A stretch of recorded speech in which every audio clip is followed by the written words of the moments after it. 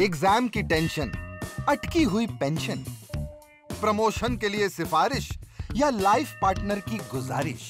अक्सर लोग छोटी बड़ी प्रॉब्लम्स लेकर मंदिर जाते हैं, लेकिन आंध्र प्रदेश के नंदयाल का एक यूनिक टेंपल बन गया है लगातार कम होते हुए ग्राउंड वाटर जैसी बड़ी समस्या का OMG सॉल्यूशन।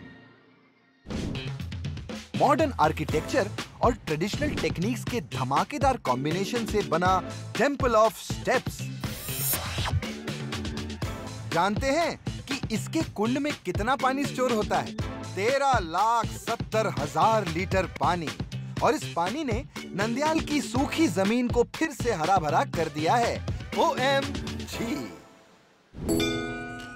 दोस्तों, हजारों सालों से मंदिर प्रार्थना के साथ मिलने जुलने की जगह भी रही है, और उनमें बने स्टेपवेल्स, जिन्हें बाउलियां या कुंड भी कहते हैं, वाटर कंजर्वेशन का जरिया रहे हैं। इसका बेस्ट एग्जाम्पल है राजस्थान की फेमस चांद बावड़ी, जो कि हर्षद माता मंदिर के पास बनी है, या फिर आसाम के कामाख्या मंदिर में बनाया गया सौभाग्य कुंड। इन्हीं स्टेपवेल्स के कॉन्सेप्ट और डिजाइन से इंस्पायर्ड है ये state of the art temple of steps. और इस दमदार आइडिया को एग्जीक्यूट किया है हमारे होनहार आर्किटेक्ट समीप पदोरा ने, जिन्होंने 2019 में नंदयाल में मारी एंट्री और कर दी OMG वाली बात। इनको इनिशियली यहाँ एक भव्य मंदिर बनाने का एक चैलेंजिंग प्रोजेक्ट मिला था, लेकिन किसानों को खेतों तक पानी पहुँचाने के लिए जूझता देख इन्होंने दिमाग के घोड़े दौड़ाए और डिजाइन किया ये incredible solution. Temple of steps की एक्चुअली कहानी ऐसी है कि वहाँ पे क्वारिंग प्रोसेस चल रहा था। क्वारिंग के प्रोसेस में पानी वेस्ट हो रहा था। हमने ऐसा सोचना शुरू किया कि अगर ये पानी हम कलेक्ट करके एक कुंड बनाएं, जिससे पानी वापस जमीन में जा सके और इवेपोरेट नहीं, वेस्ट नहीं हो। यानी बगल में छोरा और शहर में ढिंडोरा। समीप ने क्वारी का पानी कुंड तक पहुंचाया, साथ ही बनाया 50 फीट ऊंचा, 150 फीट लंबा, 80 फीट चौड़ा और 10,000 स्क्वायर फीट में फैला 48 स्टेप्स वाला ये इनोवेटिव टेंपल। लेकिन समीप जी, मंदिर पानी की समस्या कैसे सॉल्व करता है?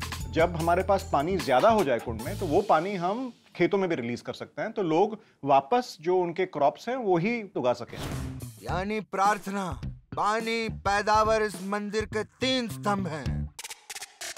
दोस्तों, इस गजब के प्लान को एग्जीक्यूट करने के लिए समीप ने लैंड के कैरेक्टरिस्टिक्स का सहारा लिया। लो लाइंग एरियाज में कुंड बनाया और रेज्ड एरिया पर टेंपल, फिर लाइमस्टोन क्वारी, कुंड और खेतों को पाइप्स के जरिए कनेक्ट किया, और फाइनली कुंड के चारों ओर लगाए फाइटो रेमिडिएटिंग प्लांट्स, यानी ऐसे प्लांट्स जो अंदर आते हुए पानी को साफ करते हैं।